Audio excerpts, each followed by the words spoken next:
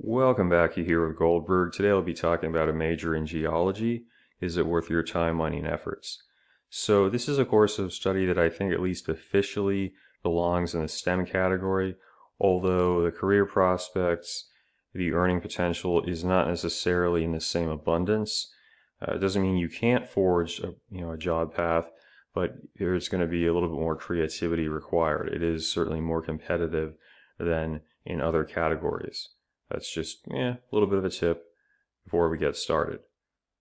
I do think geology is fascinating. I also did classes in oceanography, and that's a similar subject, definitely worth delving into.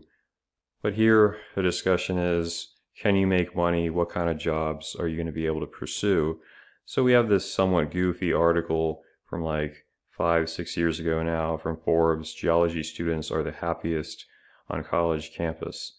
This is a UK research that was performed, and here's some of the reasons. Geology allows you to pursue your curiosity about the world. You get to do field trips. Use your analytical skills to solve problems that no one has an answer to. Oh my gosh. A variety of different career paths, cutting edge technology. Those are all the just stereotypical labels and catchphrases that universities will apply to really any major, any departmental program. So obviously a little bit of caution is advisable. Now, given this came out, I think in 2015, the oil and gas market, well, I guess it had already started kind of crashing. It was 2014 when it really went belly up. But you just have to understand when you're dealing with certain commodities, certain resources, the availability of employment may be dependent on how the market itself is doing, what's going on in the Middle East. Now, of course, with the drilling in North America to a lesser extent, but these are factors that cannot be ignored.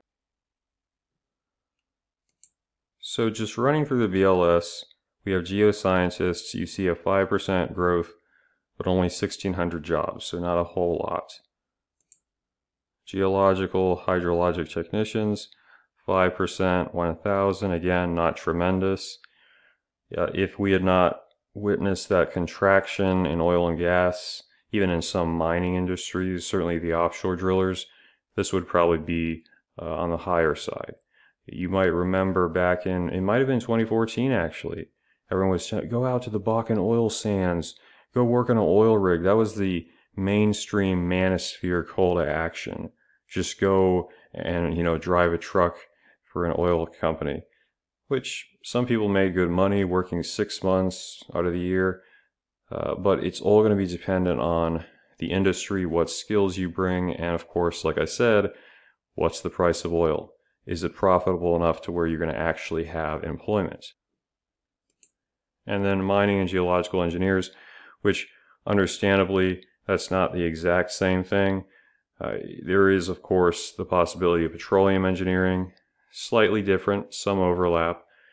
And there you see 4%, only 300 jobs projected. So generally speaking, I should just note, you have mining, geological, you're going to have petroleum, which is probably not incorporated into this specific listing. You have environmental consultants, environmental engineers as well. So there's a lot of different paths potentially one could take, but as I said, just given these general figures specifically related to geological, mining industries, it is not going to afford you the opportunity, I can just coast along doing whatever. You're going to have to be on point as far as what you're studying and how you're going about it. Just a quick note, if you happen to be in the EU or you have EU citizenship, this is actually a distance program, Stockholm University, Earth Science, so very similar to geology. If you're going to major in geology, some of the stuff I've gathered, a good double major could be like statistics or especially GIS, because that is used widely as far as, whatever site you might be working on. And then particularly if you're looking at the corporate side or potentially going into research, if you do that, minimum the MS, just go ahead and do it.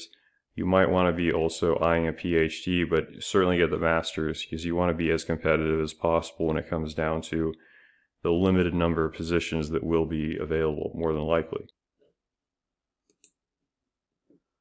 So as far as possible job opportunities, this is U.S. Geological Survey. The number of listings I saw was, I believe, 9 in total, and most of them are like hydrological trainees. Others were more related to the environment, but you can check them out here: internships, recent graduates, and then PMFP, which is a little bit more of an elite program, but that's a possibility. Certainly if you go to a top-ranked school, if you have, good connections with professors, it's more than doable. And one should note there is the policy side. So it's not just the scientific. You could go and work on Capitol Hill. You could go work for a lobbying group.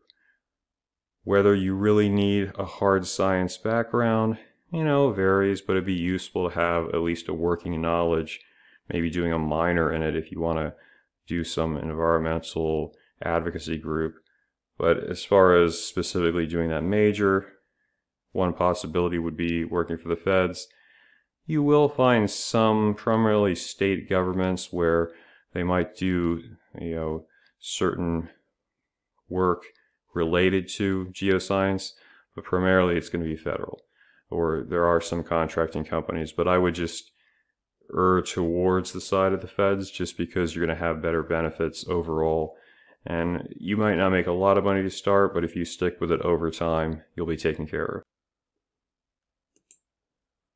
Another option, of course, go the corporate route. This is the former CEO of BP. He had a PhD in geology. He was not a popular person from the UK. He kind of looks like Andy Serkis. But that's one route. Go into the company, try to work your way up. If you're going to be at an executive level, do you really need a PhD in geology? It's all going to kind of depend. It really is a function of who you are, how you adapt to a situation, and how much you can learn. But I don't think it would necessarily hurt. But does a CEO need a PhD? No, not forcibly.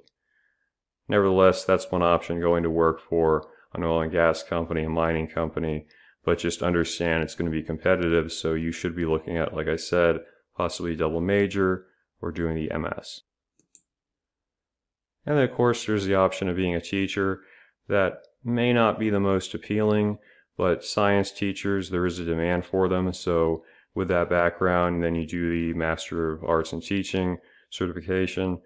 Relatively easy to attain, and that's a stable career. Again, if you really want to be doing research in the field, it may not be exactly what's up your alley, but if we're talking about a job that's stable, that's one option.